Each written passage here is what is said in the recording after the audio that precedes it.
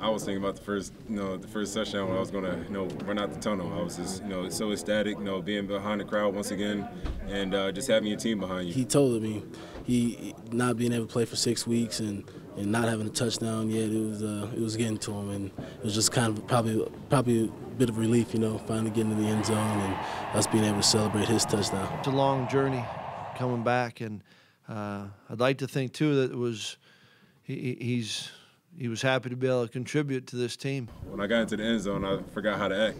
But me and Coach Chris, exchanged our words, and he just said, "You only have 2 of those." So I thought about the next time I score, I had to remain calm and just hand the ball to the ref. But he was just like, "Great job, great, nice to have you back."